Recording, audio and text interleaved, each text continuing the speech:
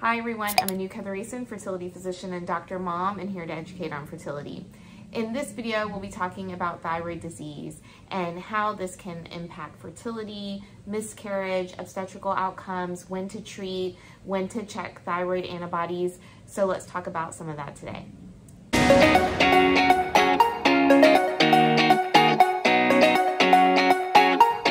Hypothyroidism has been associated with an increased risk of infertility, miscarriage, adverse obstetrical, and neurodevelopmental outcomes. The definition and when to treat subclinical hypothyroidism has been debated, and so that's what we're going to review and focus on primarily in this video. So let's start with the definition of subclinical hypothyroidism. So it is defined when your TSH is above normal range, and that is usually above 4.5 or 5. And the free T4 is normal.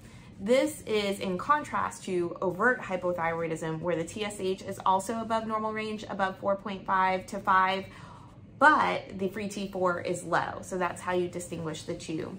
Antibodies are not used for the diagnosis of subclinical hypothyroidism, but the presence of antibodies can be associated with an increased likelihood of converting to overt hypothyroidism in the future.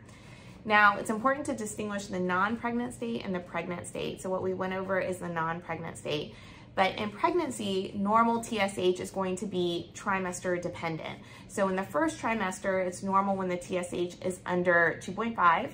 In the second trimester, a normal TSH is going to be under 3. And in the third trimester, a normal TSH is going to be under 3.5. How we look at data is we categorize it into strengths of evidence based on the quality of data that we have available. So level A correlates with good evidence to support that recommendation. Level B is fair evidence to support that recommendation. And level C is insufficient evidence to support that recommendation. So now let's look at the association of subclinical hypothyroidism to infertility and miscarriage. So let's start with the relationship to infertility. So there is insufficient evidence that subclinical hypothyroidism is associated with infertility. Now let's look at miscarriage.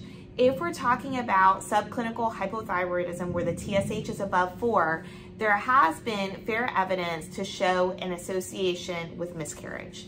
And treatment with levothyroxine in that circumstance, there is good evidence that this will improve pregnancy rates and miscarriage rates. But if we're talking about situations where the TSH is between 2.5 and 4, there is insufficient evidence for a relationship to miscarriage and insufficient evidence that treatment will improve pregnancy rates or miscarriage rates in that scenario.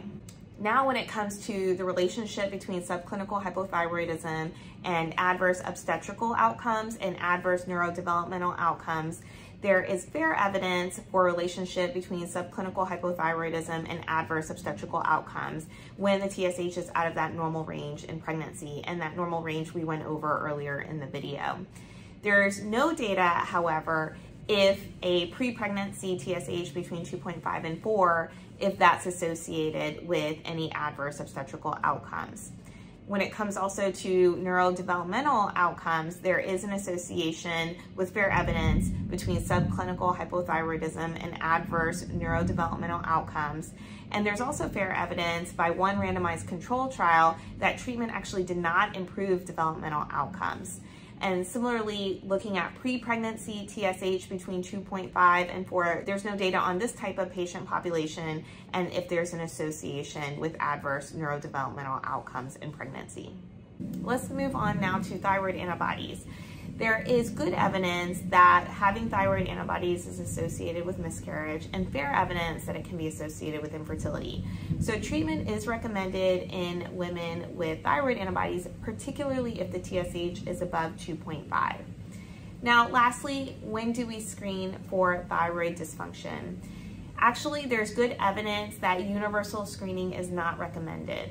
But if patients have certain risk factors, it is recommended to screen them. So for example, certain risk factors could be if there's ovulatory dysfunction, if they have a personal history of thyroid disease or family history of thyroid disease, if the patient has a physical exam suggestive of thyroid disease, for example, a goiter, if they have a history of autoimmune dysfunction, for example, type 1 diabetes, if they have a history of infertility, miscarriage, recurrent pregnancy loss, if they have a history of preterm delivery, and lastly, if they have a history of head or neck radiation. These are all circumstances where it's recommended to screen the thyroid. To summarize the recommendations, it is recommended to check a TSH in a woman with infertility who is attempting pregnancy. In a non-pregnant patient, if the TSH is found to be above 4, it is recommended to treat them with levothyroxine with the goal of getting the TSH under 2.5. If the TSH is found to be between 2.5 and 4, then there are two options. One is you can monitor that patient's TSH and then treat them if the TSH goes above 4, or you could go ahead and treat them with the goal of getting the TSH under 2.5 because there's low risk to it. If the patient is pregnant and in the first trimester, it is recommended to treat them if the TSH is above 2.5. And lastly, thyroid antibodies are not routinely recommended, but you can get them if the patient has repeated TSHs above 2.5 or if the patient has risk factors for thyroid disease present. If the thyroid antibodies are found to be positive, it is recommended to check a TSH and to treat if the TSH is above 2.5. That is it for this video. I hope you found it helpful. If you did, I hope you'll give the video a like. Don't forget to subscribe down below. If you have comments or questions, you can leave them for me there also. Thank you again so much for watching, and see you in the next video.